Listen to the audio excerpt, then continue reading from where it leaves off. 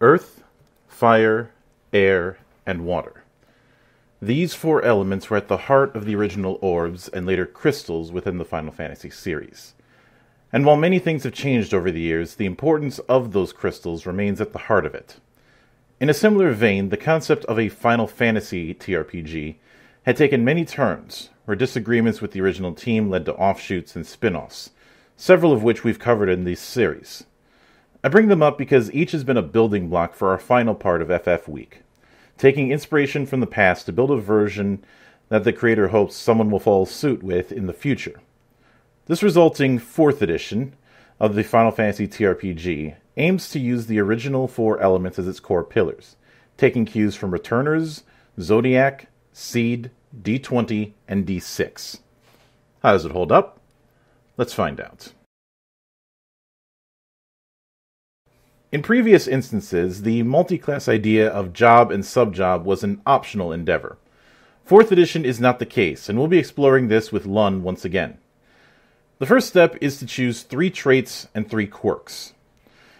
These determine how one gains experience points as well as how one gains destiny points, the latter of which we'll get to in a bit.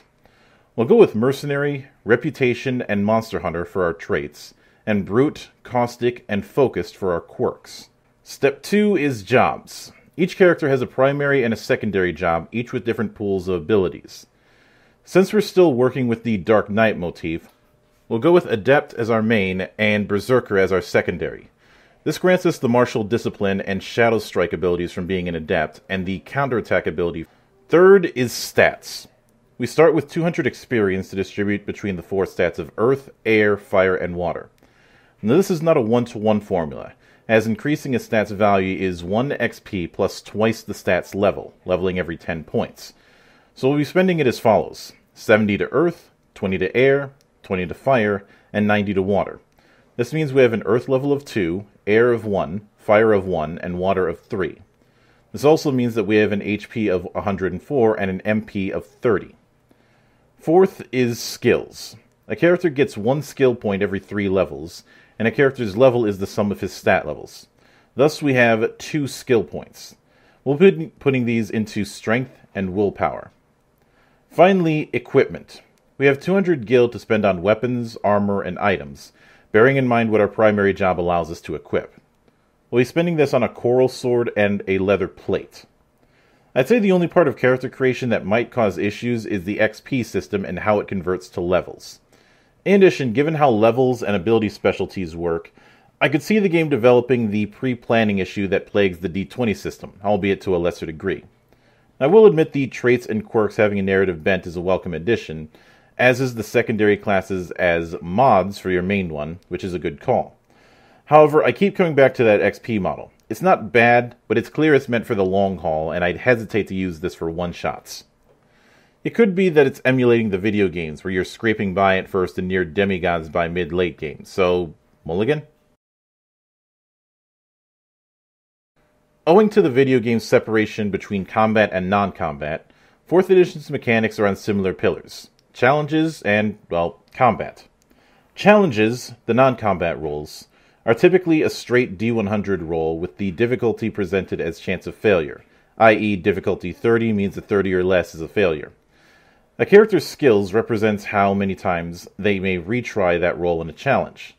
And this is also where destiny points add a monkey wrench into things, acting as an extra effort pool that's shared amongst the party. When a character's quirk applies to a given challenge, they can spend a point to add 20 to their roll. In addition, traits can confer certain additional types of ways to spend destiny, or to negate disadvantages. For example, the Reputation trait allows one to spend destiny to influence others based on their reputation, but they would need to spend destiny to go undercover lest they be recognized. Combat uses the D100 approach as well, but with its own quirks, for lack of a better term. The first being how initiative works in a kind of horizontal and vertical way. Each participant rolls 3d10 and adds them together as normal. However, the faces on each die are important for the phase part of the initiative. Rounds operate on a phase system from 1 to 10, with participants being able to act when their die matches the phase number, discarding that die in the process. This comes into play because of how actions have 2 speeds, quick and slow. The latter determines how many phases they spend charging that particular action. For example, a character performing a slow 2 action on phase 3 won't activate it until phase 5. When it comes to rolls in combat, this is typically formulated as stat versus stat plus a set difficulty.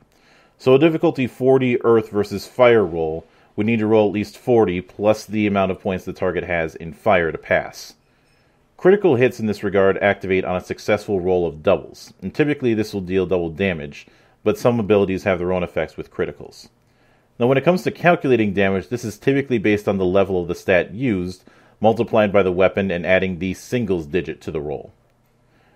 There's a fair bit of crunch to combat due to these calculations, with the thing I see potentially causing the biggest issue being the initiative system.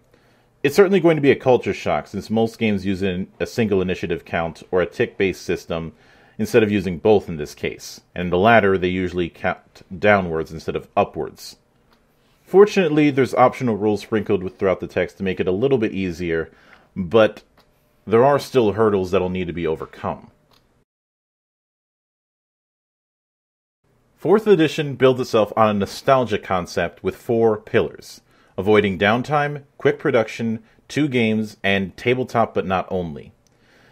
Of these, I'd say the one it really falters on is the 2 games approach, because it's more like 1.5. The combat section of it is as detailed as one might expect, but non-combat is a little light comparatively.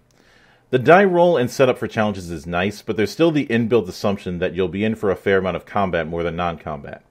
While it's certainly in keeping with the video games, I can't help but wonder if there's a lost opportunity there. That aside, the system is nothing if not flexible, with a few ideas that might take some getting used to. There is, however, still the divide between mages and non-mages in terms of their pool of actions, and the way leveling works might result in some book jumping for some. That said, the best way for me to describe 4th edition is a vanguard. It's a middle ground between the pillars of several games we've covered, and makes for a decent starting point for expanding upon. With that in mind, I'd give 4th edition a stamp of strongly recommended. It's a nice balance of narrative and crunchy, with plenty of wiggle room to grow beyond that point. With that, Final Fantasy Week comes to a close. I won't be ranking the games I covered in terms of worst to best, as I feel each brings something different to the table. I merely wanted to demonstrate how time can change a single idea into a myriad of different results. As I said at the beginning, life imitating art, especially since the video games can go in so many different directions mechanically. And I'm sure there will be plenty more instances of going in different directions that I'll find as the years go by, but that is a story for another day.